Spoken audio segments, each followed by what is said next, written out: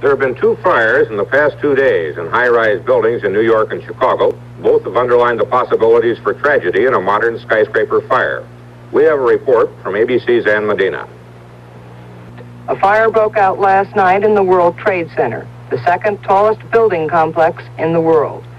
No one died. The building was unoccupied.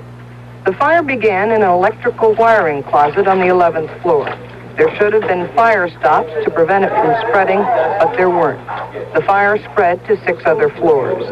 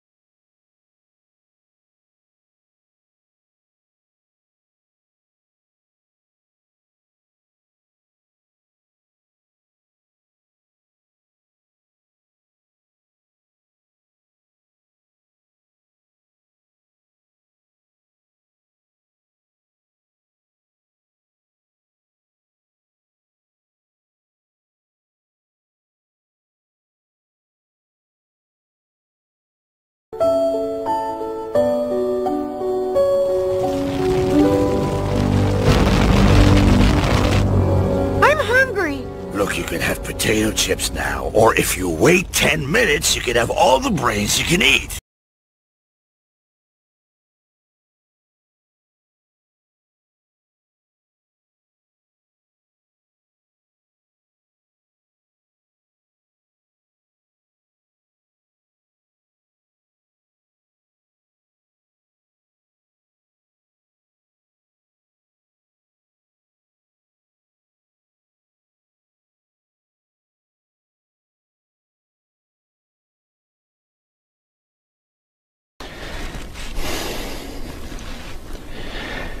It has dropped 50 millibars in 10 hours.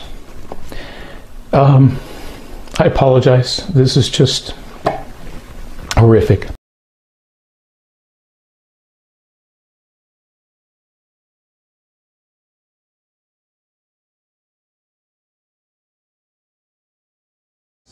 Sometime on August 16th, roughly a year from now, there's a chance that we might have impact.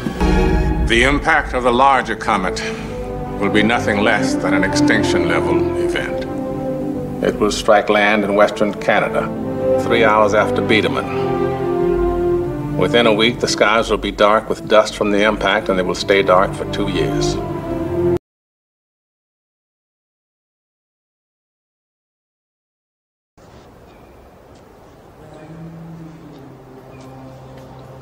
I'm so glad you're going to meet my friends, Johnny. Are they going to be my friends too? You bet. What's the name of the place we're going? Canada. And don't be afraid. There's another way for us to get there. Where? To Greenland. There are pilots going from up in Canada, and they're taking people that are not military. Look, it's just over 12 hours to Osgood. Hey, Prince Harry. Remember when you told us to bring it at the Invictus Games? Careful what you wish for. Boom. Oh, really? Please. Boom.